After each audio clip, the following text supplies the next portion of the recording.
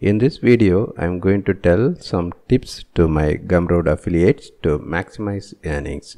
If you haven't joined as an affiliate yet, contact me by sending an email to rajamanikam.a@gmail.com to join as an affiliate to earn a 75% commission.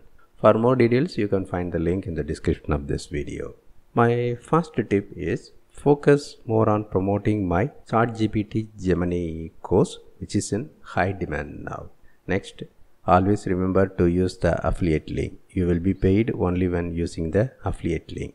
Next, target the right audience. You should find communities and platforms where your ideal customer hangs out. This could be social media groups, forums, or blogs related to your product's niche. Next, highlight the value proposition. Don't just bombard audiences with links. Explain how the product solves a specific problem or improves their lives. Contact me if you need to know any details regarding this. Next, use compelling content.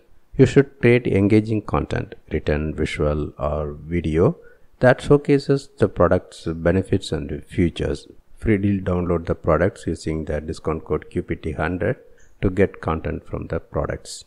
Next, offer exclusive bonuses.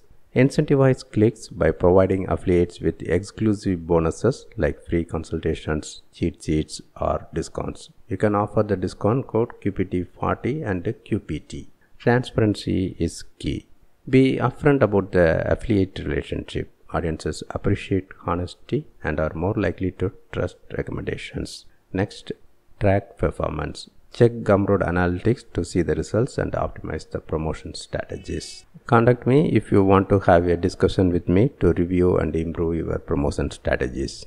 It is true that getting sales is a challenging thing, but if you do your efforts consistently, you will start getting sales. And if you use SEO properly, you will be getting more sales for a long time without requiring any additional effort. Similarly, in the case of running PPC campaigns, we can see better performance in the long run. So you shouldn't stop the campaigns immediately if your ROI is not positive in the initial stage.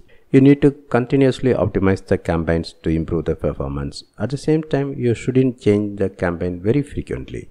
You need to give time to the campaigns to collect enough data before making any changes. Thanks.